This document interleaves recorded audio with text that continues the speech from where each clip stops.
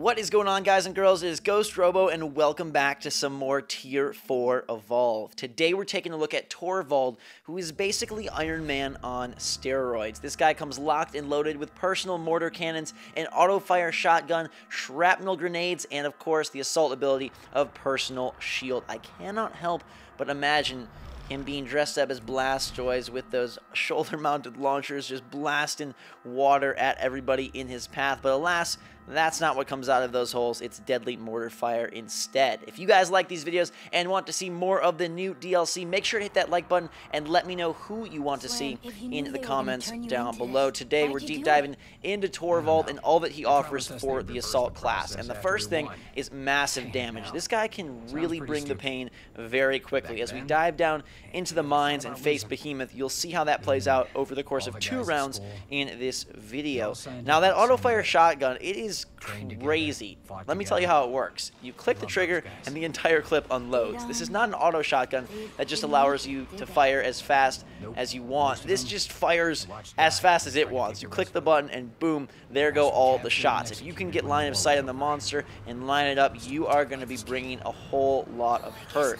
It is kind of, troublesome if you do miss in that it empties the whole clip and you have to go through the reload animation, but it works pretty quickly that it's not too much of a hindrance. Now, on the other side of things, you have his item, which is the shrapnel grenade, and that thing packs a humongous punch as well. You'll throw it, and then it will illuminate a bunch of weak points at the monster based on where you hit it. And these weak points are a little bit less damaging. They're not as damaging as Val's, more akin to Lazarus, but holy crap, if you combine that with his mortar cannons, the monster just melts. Behemoth becomes marshmallow, and you're ready for your next some more. The mortar cannons fire off of his shoulders, but these, while having the same targeting reticle as Hank's orbital, they do not employ the same property because they are fired off of Torvald, so they're arcing towards the monster, in which case they can hit the ceiling of caves or items, objects, roofs, overhangs, stuff like that. You do need to be careful and cautious where you fire them. You'll see here, you get that targeting reticle, and then you can aim it in. You don't need a ton of space. As long as you have a decent amount, you are going to be able to light up your target. There goes the shrapnel grenade, and you're seeing a conjunction of moves here. We've got Crow with the stasis gun, we've got Slim with the leech gun, and we've got Torvald with shrapnel and shotgun, and you're seeing how it just works its magic against him. Something interesting to note is that the shrapnel grenade does have a pretty decent queue-up time. It reminds me of Markov tweaking his mines and getting those ready for action. But I'm trying to combine all of my attacks here really just to push against Behemoth. Catching that monster early is incredibly effective. He is one of the guys that really struggles early on. He needs to build up his attacks if he's going to have a fighting chance. So Torvald catching Behemoth early just equals not very good for the monster player. Now, his personal shield, obviously, you guys already know about that. But his other 3 abilities just, I don't know. To me, it challenges Parnell as like a superstar damage dealer, because that shrapnel grenade not only increases your damage output, but also your teammates, something that Super Soldier doesn't really do in terms of Parnell's kind of, item type skill. And the mortar cannons seem to do a lot of damage. They do reload really quickly as well, which I found kind of odd. I was expecting them to have a long recharge timer, but you'll notice when I fire the mortar cannons that they replenish themselves quite quickly. Torvald is kind of all about speed. His auto-fire gun, just, again, you see, it goes. It goes and it goes and it goes. And then the shrapnel grenades and the mortar cannons are decently quick on their recharge, so you can just continuously bring this cycle of shrapnel, auto fire, mortar cannon, or maybe you go shrapnel, mortar cannon, auto fire. He definitely is a guy to get up close and personal, but he can be effective from range as well. If you notice a Goliath or a Kraken picking on your medic or your support, I feel like his mortar cannon launches a little bit faster than Hank's orbital. Don't quote me on that, but it definitely seems to come in quicker because it's going from Torvald to the monster as opposed to from the sky. You're seeing a lot of rock walls from Behemoth as he tries to save his life, and there you got to see how some of those mortars will hit the ceiling if you fire it in an enclosed area. I was hoping that it would just show up red if it wouldn't work, just not let you fire if it was going to hit the ceiling, but that's not the case. It will let you fire, and you will screw up. Behemoth screwed up here, and he is going down. But I think it's kind of good because Torvald does employ so many different... Oh my god, that shotgun. It's just going and going. I told you it just goes. Okay, alright, Torvald, we get it. Whew. About to give me a freaking aneurysm there. Alright, back on the dropship, and we're headed back for more. I think it's good that there is a slight limitation on the mortar cannon because he does bring so many different abilities that deal a significant amount of damage. I think that slight chance that it might not work balances him out slightly. And I've made mention this in my other videos. If you want to see Slim, if you want to see Crow, if you want to see Sunny, I do have videos on those as well as Behemoth. Just check out my channel or the Evolve playlist. But I think that the Hunters, at least against Behemoth, feel a bit overpowered. I'm confident they'll be able to balance them, and I don't know exactly how they fare against the original 3 monsters, Goliath, Wraith, and Kraken, but against Behemoth, it sort of seemed like the perfect storm. This is a definite damage-dealing team right here, because Crow, with that stasis gun, and then backing up with the kinetic rifle that can just dig right into the monster's health. Slim deals a lot of damage with his leech gun. Sunny is pretty darn powerful with the mini nuke. It is the strongest single hand-given weapon in the game.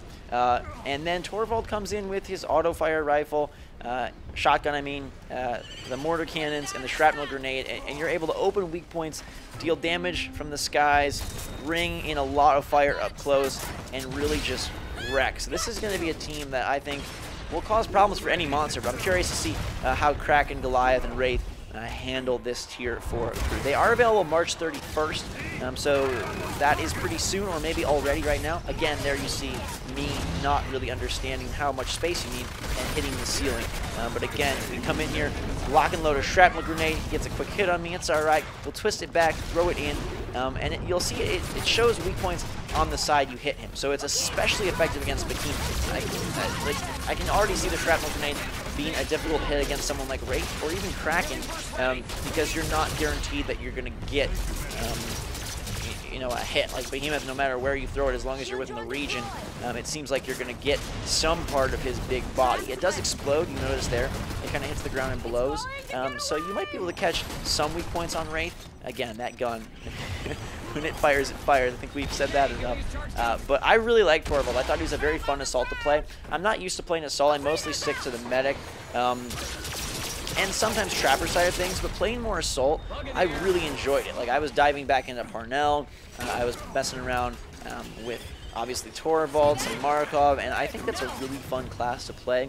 I think this edition of Tier 4 Hunters really kind of helps the variety of Evolve shine, and you're starting to see unique combinations and many different tactics emerge. I think it'd be so cool if this game eventually had like 40 Hunters. I know that sounds totally crazy, but just think of how many possibilities and how varied the matches would be. You'd have such diverse teams, and then when it came to tournaments or competitive play, the composition of your team would mean so much because there would be so many different skills and so many different options to choose from, and I almost feel like that would make it, in a weird way, more balanced as opposed to people finding sort of a go-to squad. I'm curious to see how they do balance these guys and how they incorporate with the rest of the group. I think that's kind of going to be the most fun thing, because I can tell you they are a ton of fun to play. That's already a given. These guys are awesome, whether you're a medic, a support, an assault, or a trapper. They're all great. I definitely gave high praise to Slim and Crow in their videos, but I don't think Torvald is a slouch either. He is super fun to beat, and you get a little bit of sort of that skill shot with the mortar cannon. You get a little bit of kind of just like shooter gameplay with the shotgun, and then the shrapnel grenade is just such an effective tool. I feel like this crew all have very effective tools. The stasis gun, super beneficial. Sunny's jetpack launcher is cool, but then her drone, her shield drone, is super effective. Torvald comes in with a shrapnel grenade, and then you've got Slim with that spore cloud launcher that makes the monster unable to see outlines or smell. Much more effective than you may think at first blush. And we're hunting for Behemoth here. He's kind of got a little bit of a lead on us. I really like this map, and there is Behemoth saying hello. He's all orange and glowing. He doesn't see me. Let's see if we can mark him for our team and get in here for a mortar cannon strike to finish things off. Imagine Hank and Torvald teaming up for orbital mortar devastation. Like, that would be so cool. I wonder how much damage if you caught a monster in a harpoon, say with like Griffin, and then you executed the orbital and the mortars. How punishing would that be? I'm just firing some off. I'm not sure if it's 4 or 5 shots. I think it's 4 shots that you shoot off. You don't want to put it at your feet. That doesn't work so well. You need to give yourself some distance.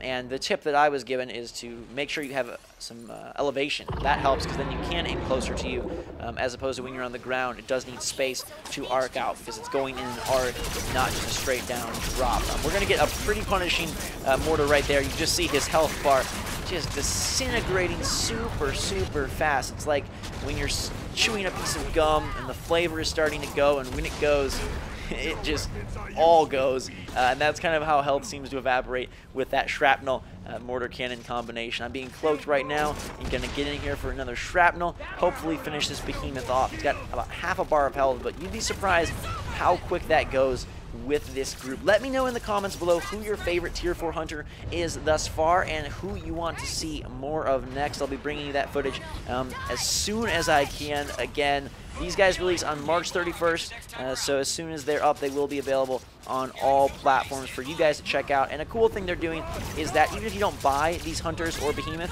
you are able to play alongside them, play against them. You just can't beat them. So I like the fact that they're keeping the player pool all together. That's always a good thing and something that every multiplayer game really should do. We are going to finish this guy off right about now. A couple more of those beautiful mortar cannons, and then we get in with the times 2 damage and the auto-fire shotgun, chasing Behemoth to get the last hit, and we will get it very soon, maybe even now. There we go. Behemoth goes to sleep, and we will say sayonara to you all. Hope you enjoyed the video and had fun. That is Torvald. What you think? He is a wrecking ball for sure.